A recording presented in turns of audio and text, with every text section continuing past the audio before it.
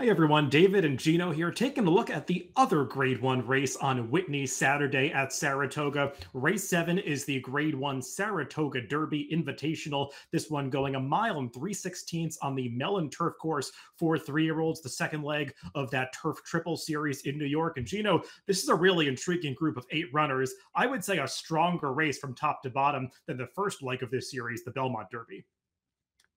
Yeah, this is a really contentious race. I think a good betting race as well. I want to give you a little bit of a shout out, David, because last Saturday in the betting strategies at shop.drf.com, you had a really good Saturday. So I think you're trying to build that same momentum up this week because anyone who was playing those betting strategies last week made a little bit of money. Let's see if you can give it to us again this weekend with that really excellent analysis as I will take a little bit of a swing here for a price. So that'll be a tease as we get closer and closer to our picks.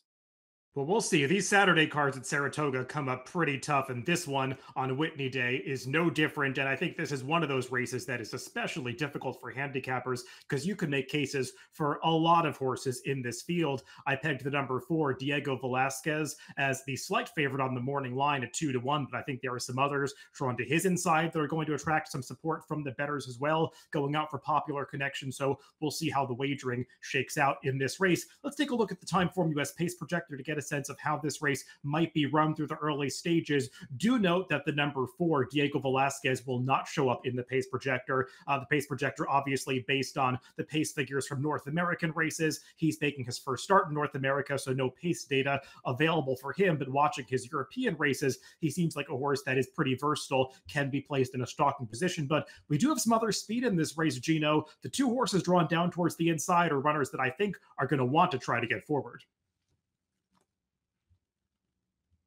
Yeah, in particular, the 2 Cugino, because this was a horse who had been knocking on the door. He had some trouble trips. He had some really tough beats. And then it seemed like the connections wanted to get aggressive and just kind of keep him out of some of that traffic and maybe see if a different trip would work out differently. And it did. In fact, he was a really nice stakes winner over at Churchill Downs. And with those new tactics, I always assume that when a horse shows tactics like that and it results in a victory, they're probably going to come back and try to do the same thing since it worked out so well. So I expect them to try to get aggressive again with Cugino. Yeah, it's going to be interesting to watch because there really was no other speed to go with him in that Audubon Stakes. In this race, you've got the number 1, Isidoro, who does his best running towards the front end, and the number 8, White Palomino, who has kind of led by default in a couple of recent races with slow paces, but he seems like a runner that might be a little bit more versatile than those 2 drawn down towards the inside. Well, let's go through this field in program number order, beginning with the number 1, Isidoro, and he is the likely speed from the inside. He led last time, dueling early in that tail of the cat stakes before the entire field was mowed down by Carson's run in the late stages. He's just the outsider in this field from a form standpoint. He's going to have to get a little bit faster, run a little better against the most accomplished field that he's ever met in this race, but we are likely to know him early.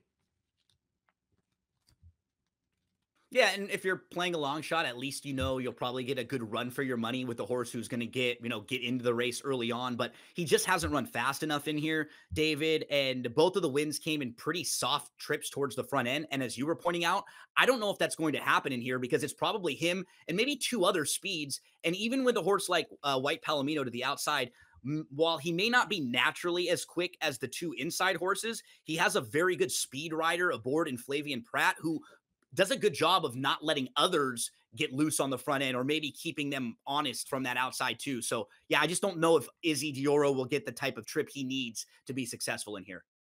And it's going to be most interesting to see how the trip works out for the number 2, Cugino, who, as you said, led from gate to wire in the Audubon Stakes last time. A change in tactics for him. He's a horse who had gotten some difficult trips, raiding off the pace in a few recent starts, some wide trips, particularly in that Transylvania Stakes 3-back where he was an unlucky loser. Also never saw the rail in the American Turf 2-back, which was a race that was really dominated by horses who stayed towards the inside. So we'll see if Cugino is able to get forward and comfortable on the front end once again in this race. He definitely took a step forward from a speed figure standpoint last time, and that's a race that when you look through the runbacks in Formulator, horses have come back to validate that number.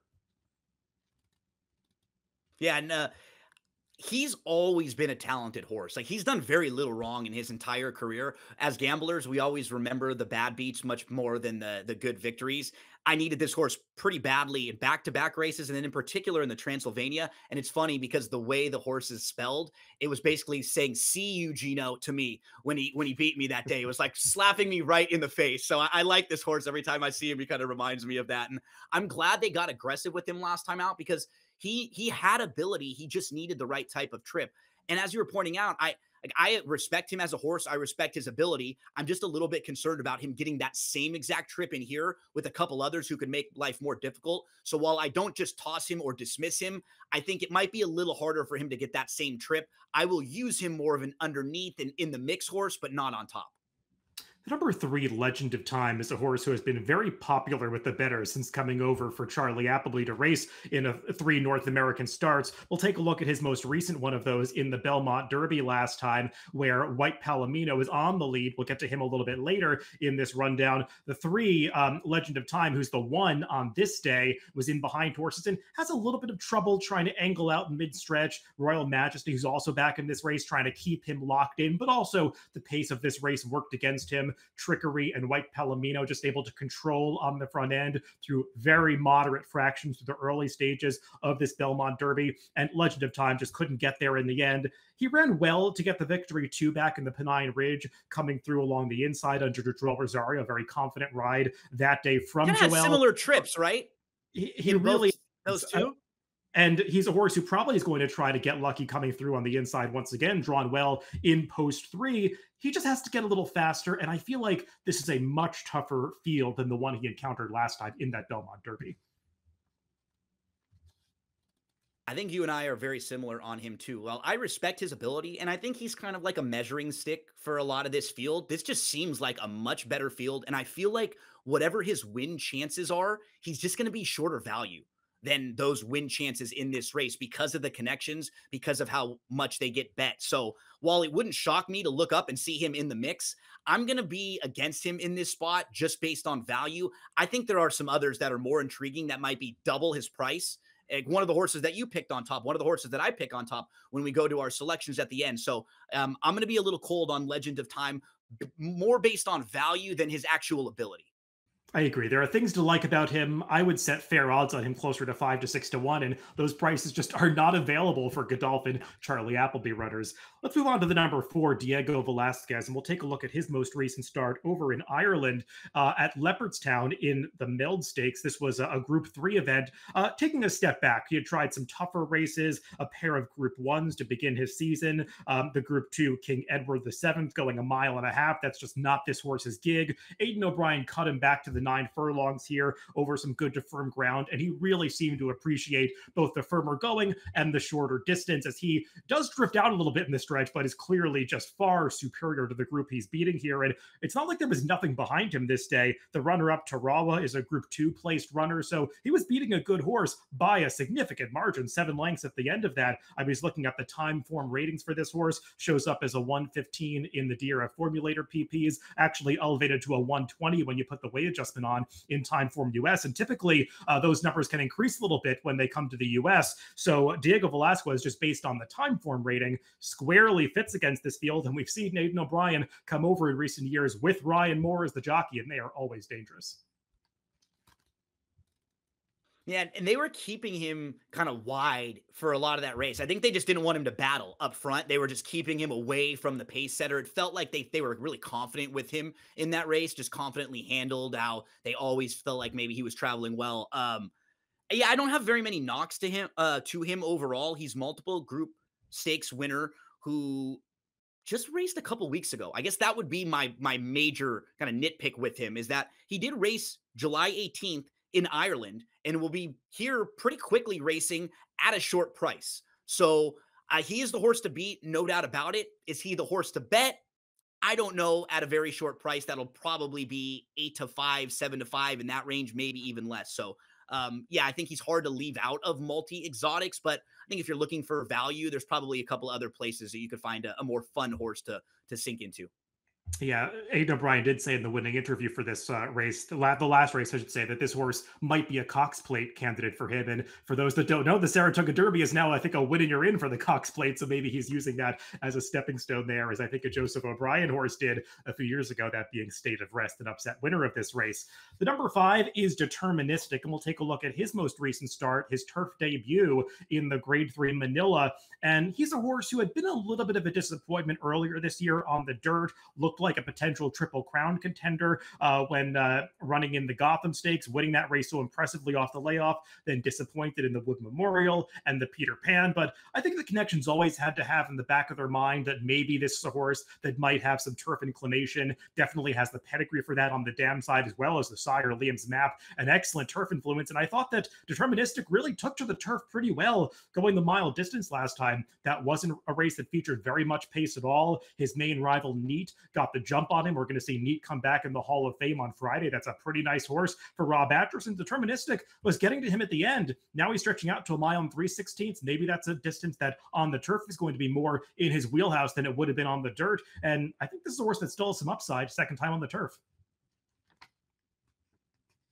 Yeah, if you're playing that common rival game with Neat, a lot of these horses in here have a form that is very similar to Deterministic. And so I think that effort, first time on the turf, fits really well. You set us up for Deterministic with who he is. He was a horse who was good early on. We were hoping for a little bit more from him this year. A little flat, a little disappointing in some of the bigger races on the dirt, but they flip to the grass, and then exactly what you're hoping for. When you make a surface change, you see that improvement.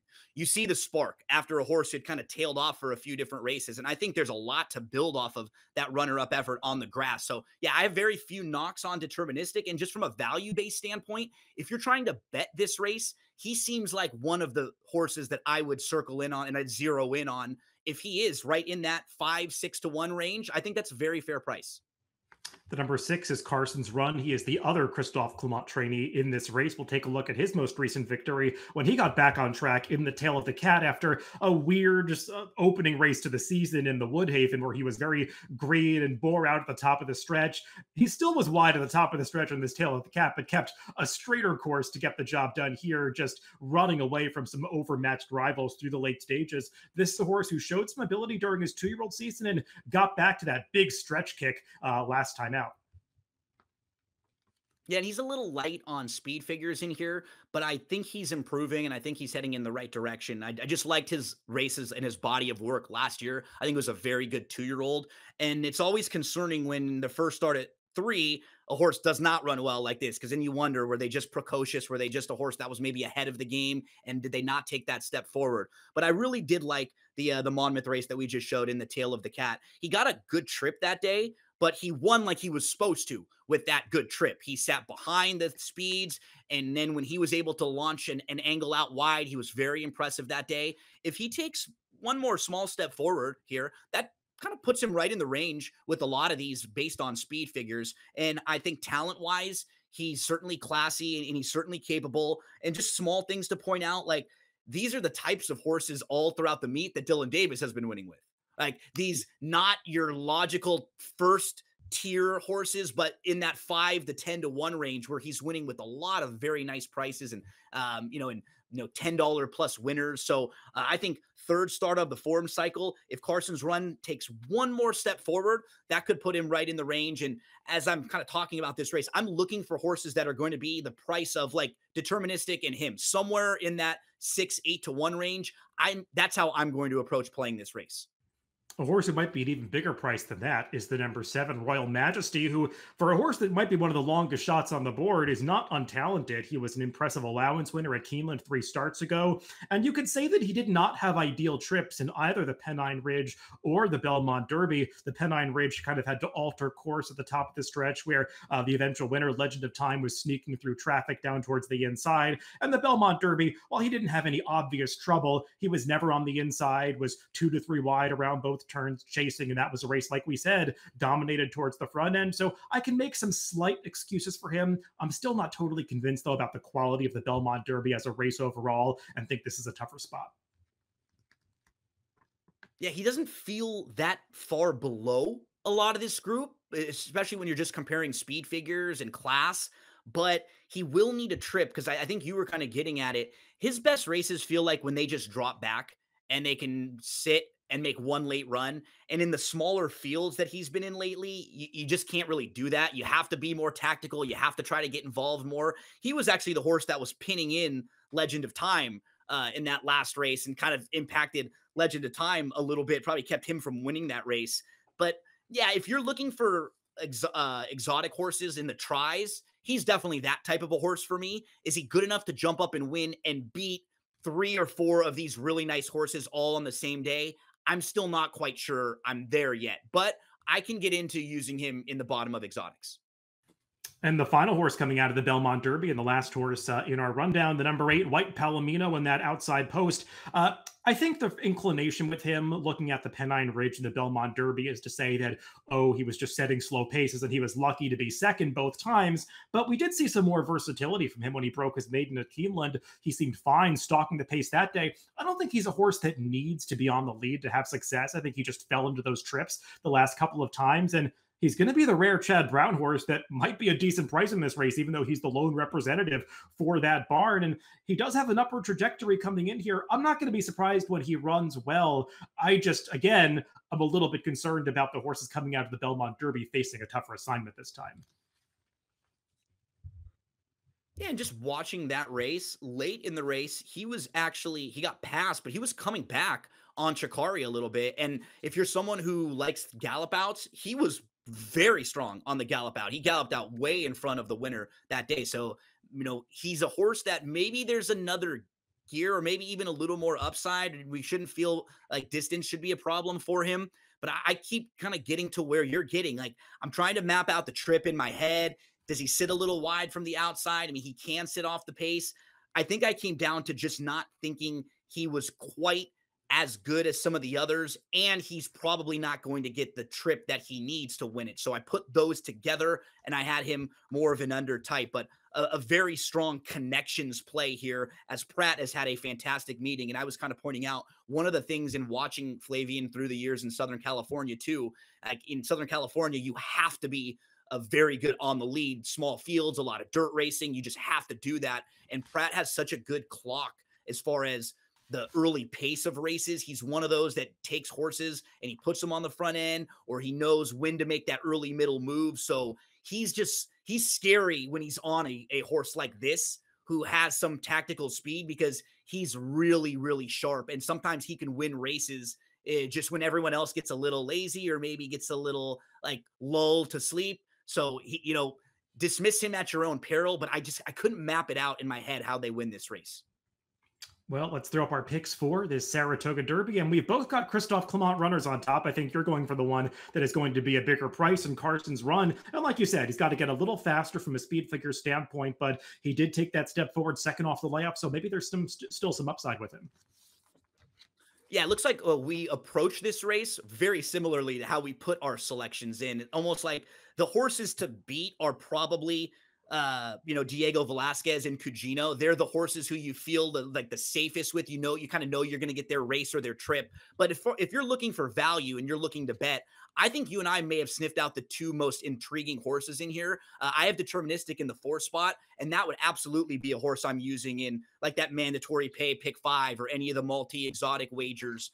And Carson's run, I had pointed out, I just think third start off the bench, one more step forward. We have Deterministic. He's got upside in just his second turf starts. Those two, the 6 and the 5, they were the most intriguing from a gambling standpoint to me. I thought the safest in here were both Cugino and the 4, Diego Velasquez. So I'll put them all together for the exotics.